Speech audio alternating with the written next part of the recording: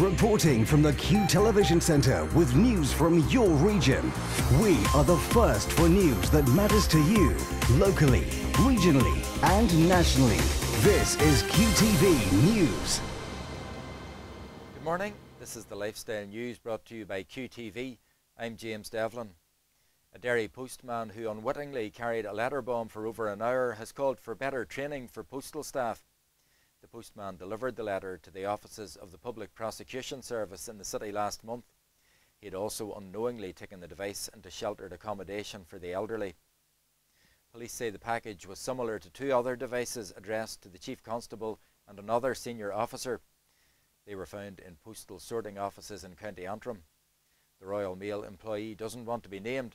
It's understood he's taken time off work to recover from his ordeal. People in Dungiven say they'll continue to put pressure on the Regional Development Minister to create bypass plans for the town. Another White Line picket aimed at Danny Kennedy will take place in Dungiven on Friday the 6th of December. A number of residents say they'll continue to picket after plans for the bypass were overlooked in October, despite additional funding being made available by the Stormont Executive.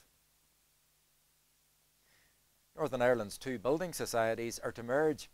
The Progressive has assets in excess of £1.6 billion and around 100,000 members.